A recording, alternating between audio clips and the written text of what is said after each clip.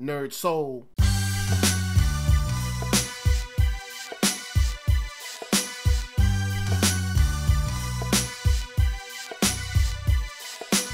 Late Ill Kid at OneYoungsta holding down, bringing you that StreetGeek and NERDSoul. And what is up, my people? This week, man, Rogue One comes out. That's right. Star Wars Rogue One comes out this week. And in celebration, your boy Late Ill Kid got to hold it down, and we're going to be talking about Star Wars all week. Now, in this case, we're talking about thumbnails. So in the animation tip, we're going to be talking about Star Wars Rebels. And of course, everything that goes in around that, since we have just hit our mid-season finale. Now, before I get into Rebels as a whole, let's go on and talk about Voices and Visions, which is the most recent episode that I have to say really comes with it. It gives you everything that you want from Star Wars. You get Rebel base talk, we get Force flashes and Force visions, we get some lightsaber battles, and we get a little bit of a peek to the past and a peek to the future. The peek to the past that we get to see is just returning to Dathomir, and we get to see not only Bendu dropping some knowledge on Kanan and Ezra, but we also get to see that for some reason Darth Maul really feels that Ezra is his apprentice, and he is not letting up on that. But a kind of cool thing that you get to see is his dynamic with Ezra and how Ezra feels that he can handle, or kind of like, I guess, take care of the Darth Maul problem on his own. I think that's going to get him in a lot of trouble. But in this case, another thing that you get to see is Sabine connecting with a piece of her past that she may know or may not know, but it's definitely a piece of Mandalorian culture that I'm glad that she got to pick up, and that was the Darksaber. It was just really cool being able to go to Dathomir, get to see that, that had been, the home base of Darth Maul so long, even after everyone had been, defeated and killed off, and it's desolate, and that's his kind of fortress of solitude, if you will. And he has all these trinkets and everything, and he uses this the last of the Night Sisters magic to try to get the Force vision back that Ezra and he shared when they were both looking for something. And we get to see that they're looking for the same guy, and that guy is Obi-Wan Kenobi.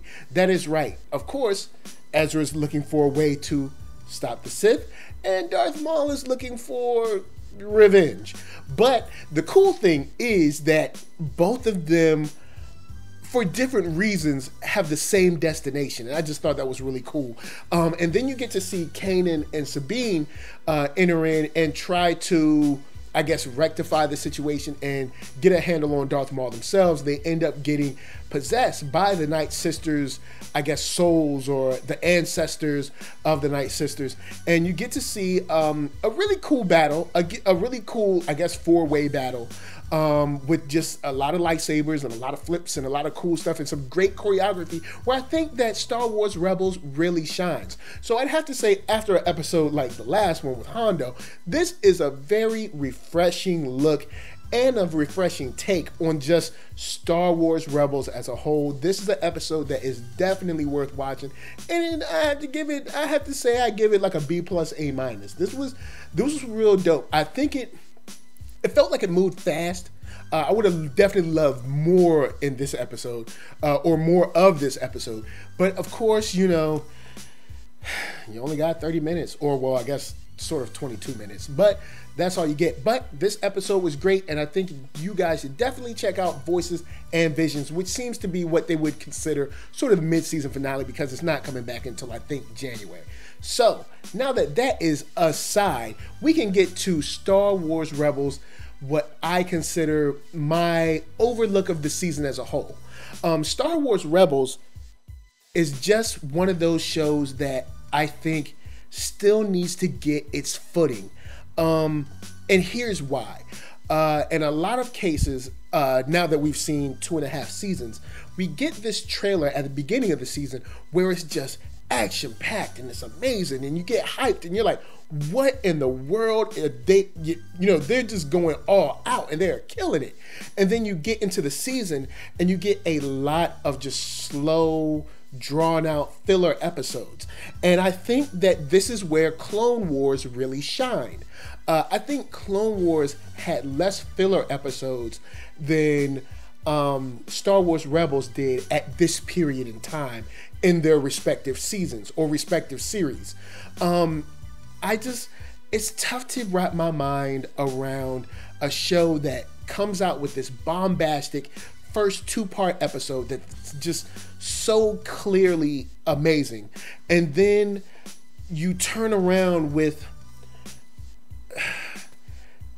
about 7 episodes of just filler. I mean, straight up filler episodes. Especially in season 3 now, since we've seen Hondo so many times. And Hondo, in my opinion, is very good in very small doses. He's what I would consider a spice. You use him very sparingly. And I think that's how Clone Wars used him. Clone Wars used him in a very, very small, very, very minuscule capacity. We saw him every now and then, and it was great when we saw him because he was a breath of fresh air. But we've seen him overused in this season 3 of Rebels, and I think it's hurting it. For me, it's really hurting it. Also, since the beginning of season Rebels, Ezra has been a weak point for me. I don't know how else to call it. It's just been weak. Like, it's this show has just really, in my opinion, been dragged down by Ezra and what we have to do concerning Ezra, and it's just not really working how I thought it would work. And I guess you could say that's a good or a bad thing, but Ezra is, at times, he's whiny. They don't know what to do with his powers yet. They show him being extremely strong, but then they show him where he can't handle like a couple of droids. They need to make their mind up what they want to do with his powers. And it irks me.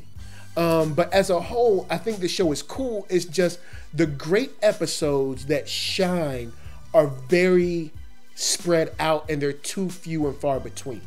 For instance, in the second season, when we had our mid-season trailer, we saw all of this action, all of this gorgeous, just scenery, battle sequences, these, emotional points between Ahsoka and Darth Maul and Kanan and Ezra, and all of that stuff was like in the last 2 episodes of the season.